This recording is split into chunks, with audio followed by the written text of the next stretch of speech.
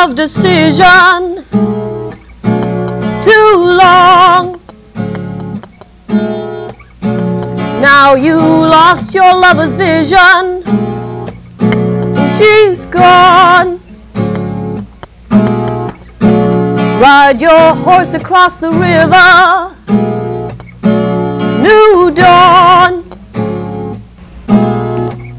to where the gentle-hearted people belong.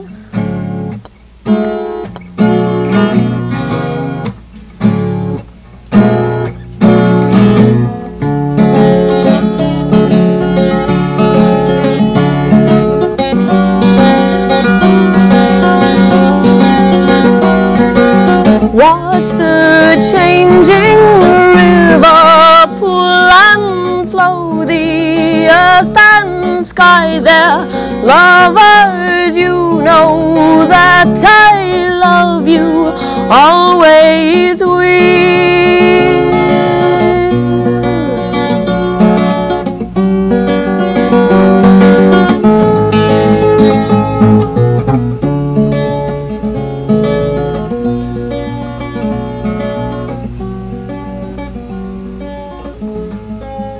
That was Miss Cynthia Haring. She is a poetess and she's a songwriter, and she was playing and singing her own composition. We enjoyed it, Cynthia. Thank you. Now, you are a product of Davenport, I believe. That's right. I was born in Davenport, and I grew up in Davenport, Burlington, and then graduated from Bettendorf High School. Mm-hmm. My family still lives here as well. And upon graduation from high school, where did you go? I went to college for 4 years in Cedar Falls, and then I moved to the east and lived in Vermont, in the woods of Vermont, and in Cambridge, Massachusetts. And I came back to Iowa about a year ago, and I've been performing much of that time. Performing pretty much in the Midwest or one community? Pretty much. I'm based in the Iowa City area, and what I'm doing now is traveling mostly on the eastern side of Iowa, up as far as Waterloo, and then the Quad Cities, Ames, some in Minneapolis, and looks like New York City. What do you do, play nightclubs? A variety of situations, some colleges, some restaurant clubs. In New York, it'd be more like showcase, where you're showcased as an artist, rather than background music for people eating dinner or something like that. All right, let's hear a little bit about your New York experience. How did you happen to go there in the first place? Well, I had lived in Boston for some time, the Cambridge area, and so I knew that if you're a performing artist and you want to be professional, in other words, if I want to be recorded and to be touring and playing large concert halls, I really have to go out of the Midwest area somewhat. So New York City, to me, is a city I always felt very much at home in, and I knew that's the place to go. So in fact, I just got back a week ago, and most of that time the trip was spent in auditions and taking tapes and banging down doors. Literally, you really have to push out there. It's quite a bit different. And I maybe lucked out, but I've got 3 engagements in September at very good clubs. They're showcase clubs, and I'm excited about those. Well, doing original work, which, you know, that's what I'm interested in. Original work. How long will these club dates be?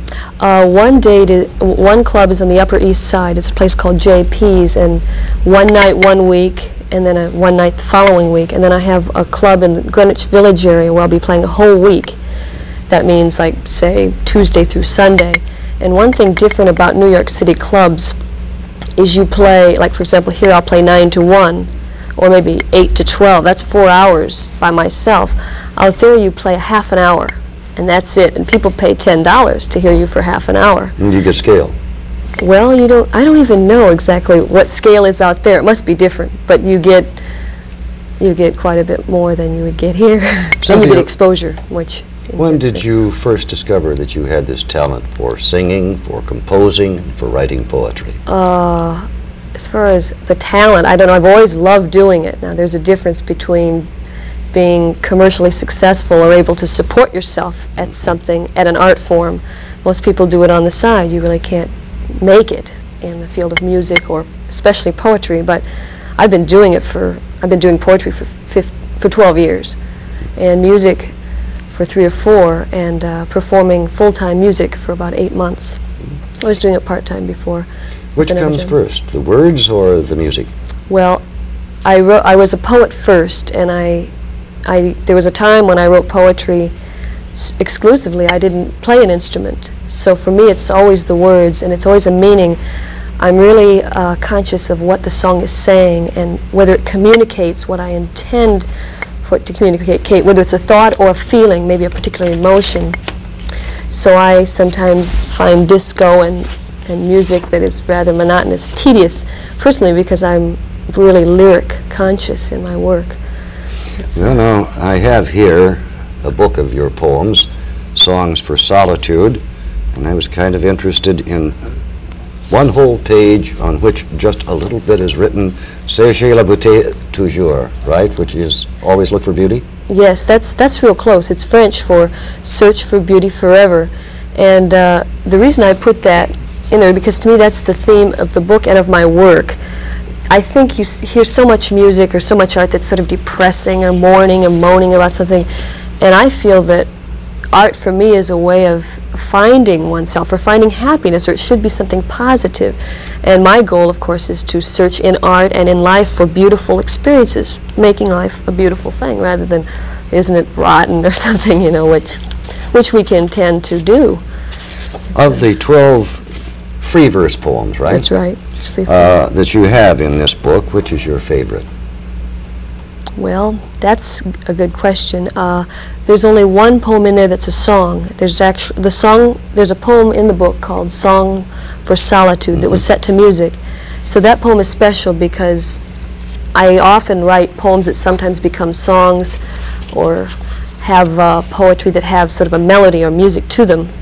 And that one stands in both places at once. So it might be that one, but there's a poem in there, the last poem, Mime, seems to just flow, and it gets to the point at the end of the book where you end with a poem, Mime, and if I could have a 13th poem, it would be a blank page. It would be nothing spoken. It would be silence. So maybe the last poem.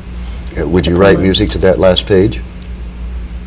That's beautiful, yeah, that's it. This book is dedicated to, and then you've named several things and people, one of them a hippopotamus, and I don't recall a hippopotamus being mentioned in any of these books. No, the hippopotamus wasn't mentioned in the book, and oftentimes people notice the dedication and they say, why did you, I mentioned the lion, the unicorn. Well, the people can understand the lion because the lion is a very courageous animal, and the unicorn, of course, represents like purity and sort of a mystical beast, and the hippopotamus I put in strictly for humor because I thought if people saw that in there, they'd laugh, and that's the only one that doesn't have a specific symbolic relevance, but it was for the humor. Well, you succeeded. It stands out, I'll tell you that.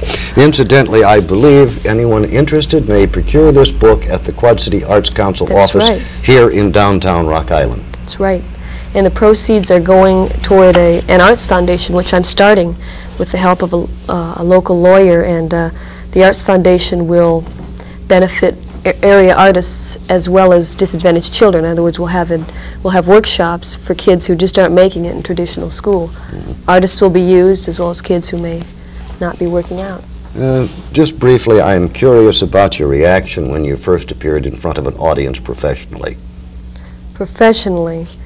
Okay, that means the first time I appeared professionally was at the Boston Center for the Arts, and that was as a poet, but I sang one song. Now that's in direct contrast to what I do now. I do almost all music, unless I'm invited to do a reading, which I do poetry readings. But I was horrified. I didn't have any confidence really, but I pretended to have confidence, and I was new at the... Cynthia, I'm sorry, our time has run out. Ladies and gentlemen, a conversation with Miss Cynthia Haring, a poet and songwriter. And that's FYI this week. Paul Liggett, thank you for watching.